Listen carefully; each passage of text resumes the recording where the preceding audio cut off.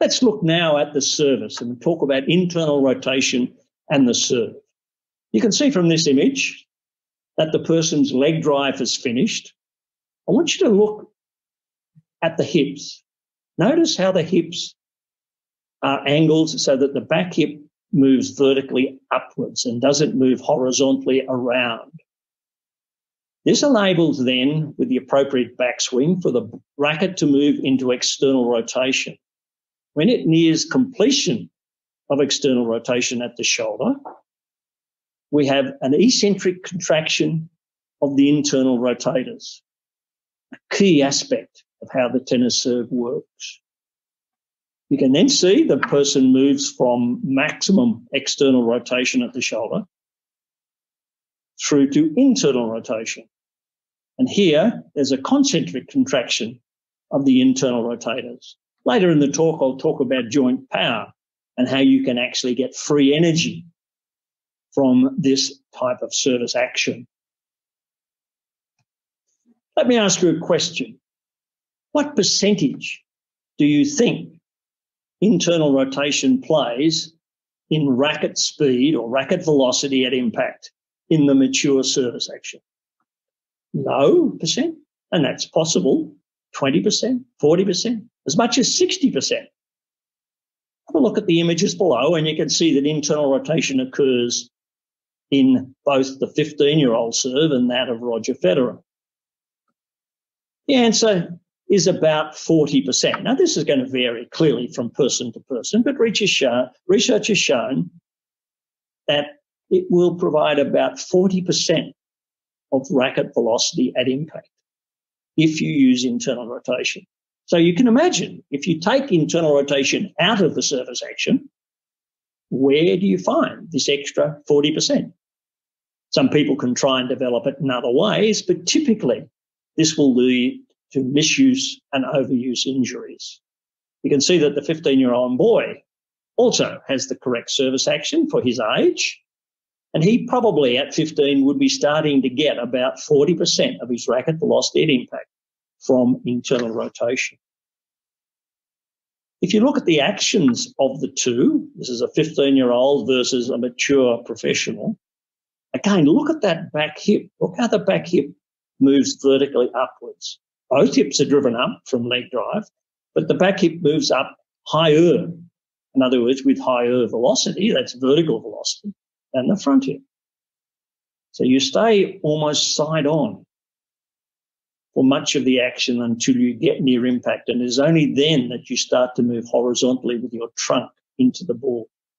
This is the only way that you can effectively use internal rotation to create velocity. So let's look at male versus females. It's always an interesting question. It's one that Jackie and I talk about quite consistently. If you look at the fastest serve that's been recorded on the ATP or WTA circuits, and you can see the two numbers there in kilometres per hour, the difference between the two is about 18%. So this is the fastest that's ever been recorded in an official match.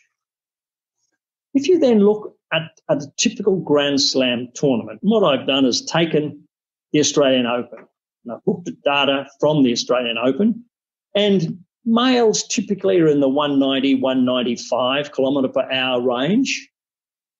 Females are about 165 to 170. There's clearly females that serve higher in velocity than some males, but generally the continuum works to this level. And again, the difference is about 14%. So not that different to that which would record from the higher speed recorded. Do you think this is a pure strength issue, or is it more related to perhaps the greater stature of male players in terms of their leg length? I think there's three things. One is certainly strength. Two is certainly stature. And the third actually is technique. And further to the question of technique, Jackie, the next slide helps give more clarity to how this works. You can see here we have data collected for males and females, and now these are professional tennis players. The females were all Australians, and we recorded the data ourselves at the AIS. The males are a collection of data across a number of research studies. So it's not really comparing an apple with an apple, but it's very close. So if you look here at internal rotation velocity, in other words, this is peak internal rotation velocity for male and female professional players. You can see the males are typically higher than the females. This 17% difference does make a difference. And it reflects the same level of difference that we saw before. In other words, if we looked at the highest velocity ever recorded, if we looked at the average velocity at a Grand Slam tournament, and now we're looking at the difference in velocity, this is shoulder internal rotation velocity of the two groups. Again, about 15% different. So this is what we really should use, if you like, as a rule of thumb. There's about 15% difference between the two. So the take-home message on this is that if females want to serve harder, with higher velocity, then they really need to work on their internal rotation. That's the technique of internal rotation. I fully accept that the strength levels, the stature will also make a difference, but it's a way of making the difference smaller. And that's certainly the case, that there are a number of females that serve with higher velocities than some of the males on the circuit. We're just generally talking about a way of improving one's service velocity. Lovely study done recently in Spain compared Spanish youth. And the idea here was to look at internal rotation across the development pathway. So we're looking at internal rotation strength and service velocity for Spanish 13-year-olds and for Spanish 15-year-olds, males and females in both categories. So if we compare these, it's interesting that prior to puberty in the under 13 group, there was no significant difference in their internal rotation strength, nor was there any difference in their serving velocity. So prior to puberty, in the under 13 group, they were as one. Males and females were as one group. Now then, as we moved to 15 and compared that group with the 15-year-old group, now I accept they're not the same players. They're a different cohort of 15-year-olds. We now find two things. We find that service velocity increases for both sexes. So in other words, the girls and the boys are higher in their service velocity than the under 13 cohort. And now we have a difference between the males and the females. The under 15 boys serve at a higher velocity and have greater internal rotation strength. So what's our take-home message from this? Two things. Prior to puberty, we should work on technique.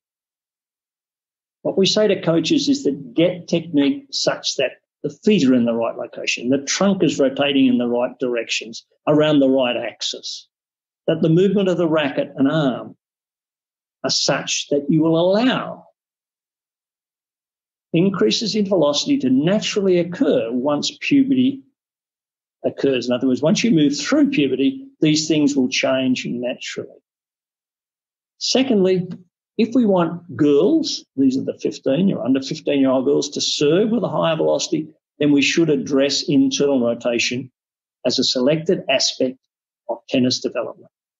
In other words, don't forget that this is the power generator in the serve.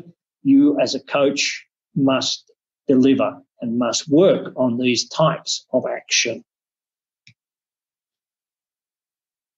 The final slide, looking at internal rotation, considers energy. And I talked before about eccentric and concentric contraction about the shoulder for the internal rotators.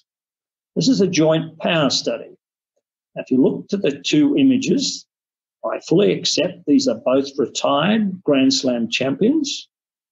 But if you can watch if you can look at what you can see in the pictures, you see that they are in a position of external rotation at the shoulder, ready to move into internal rotation.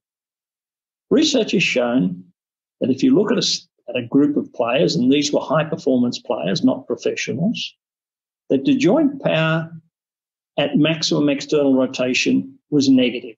And you can see it's negative 220. So what has happened here is you have the arm moving backwards into external rotation at the same time, near the completion of external rotation, that the internal rotators switch on. In other words, the internal rotation torque is pushing forward while the arm is moving backwards. In other words, you get a negative joint power, an eccentric contraction, a storage of energy. I've described this as free energy.